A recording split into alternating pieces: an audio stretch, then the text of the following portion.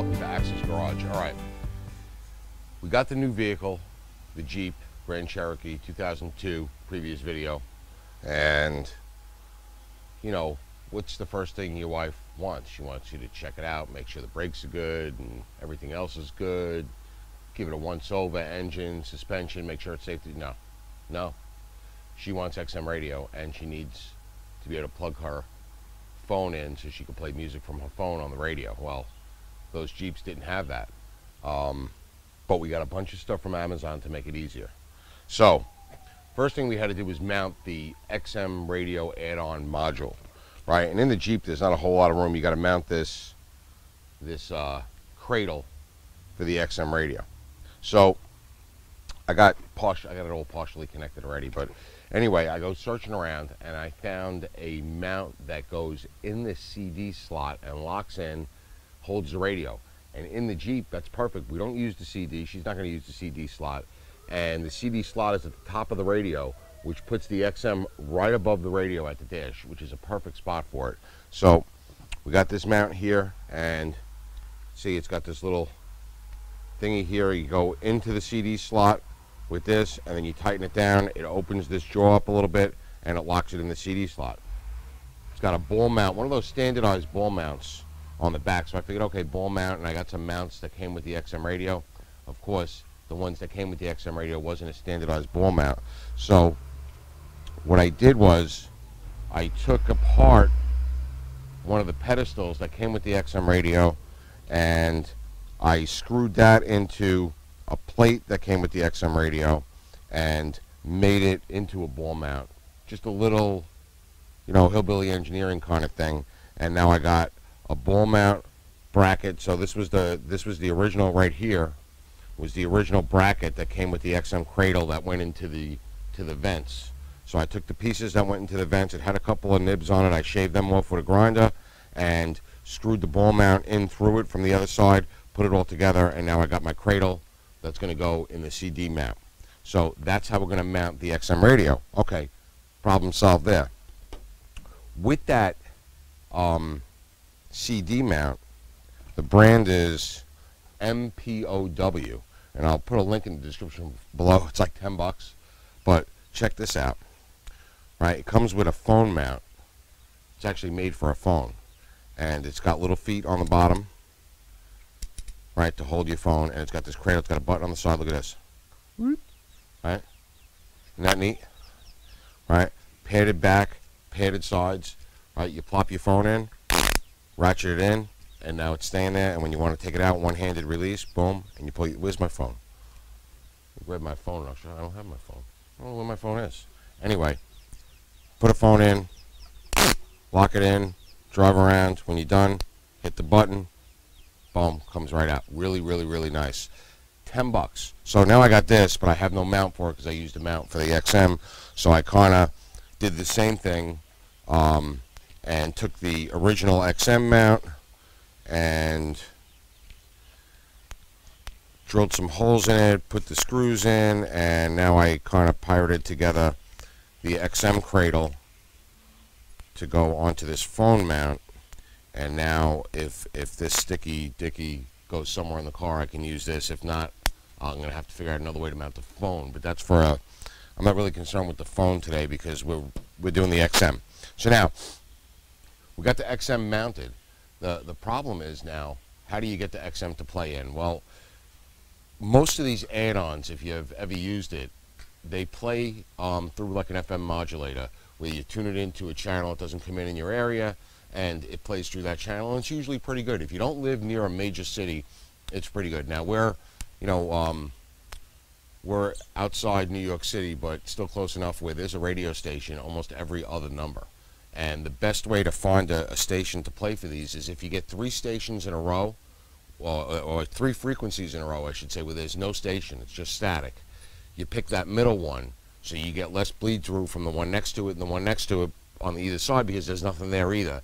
And it's usually crystal clear, and that works in probably 80% of the country. Problem is, if you live near a city, you don't have 3 in a row. We're lucky we have 1 frequency where there's nothing, but the problem is there's nothing there, but there's something, 1 number down, and there's something 1 number up. So sometimes we get static and bleed through, and it's a pain in the ass. So the FM modulators don't always work the best. They make a kit that you could wire it in through the antenna, but then your antenna has to match what the kit is. That's a pain in the ass too, because in between like the late 90s and the mid 2000s, they had a couple of different antenna options, and Jeeps had a funny antenna, so it doesn't always work with that antenna thing. Best way to do it is to line in. You know, if you have a spot to plug your phone in, which is what my wife wants anyway. 2002 Jeep didn't have that, but what they did have was a back of the radio. In the back of her radio, she's got the standard Jeep radio with the 5-disc CD player in it. There was an option on that to get a disc changer, remote mounted, I guess trunk mounted disc changer. And if you have that option and you don't have the disc changer, you have the port in the back of the radio. Now we're assuming, we didn't take the radio out yet, but we're thinking that that's the radio. We did our research and it seems to be the radio. So what they sell is they sell a kit, and this is called a car audio interface on Amazon, made in China. Don't call me a racist, it's made in China.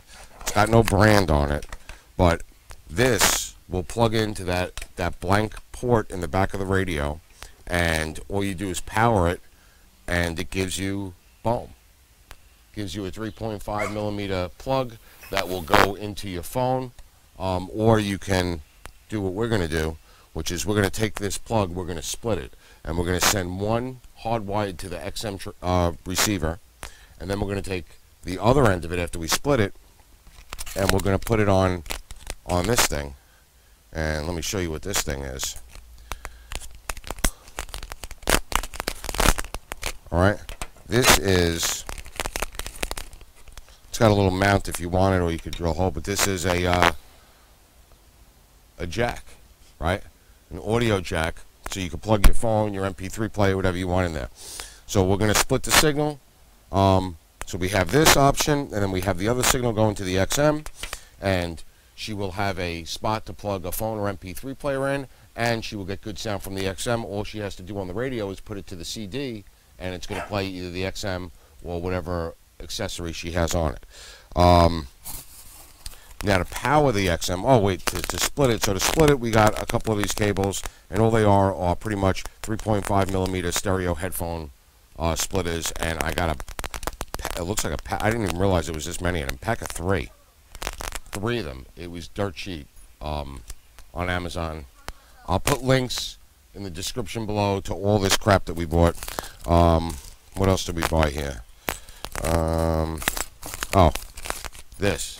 Okay, so for the XM, if you remember when we were installing it in the Trailblazer, I couldn't just cut the power accessory plug end off, because that also reduced the voltage down from 12 volts to 5 volts.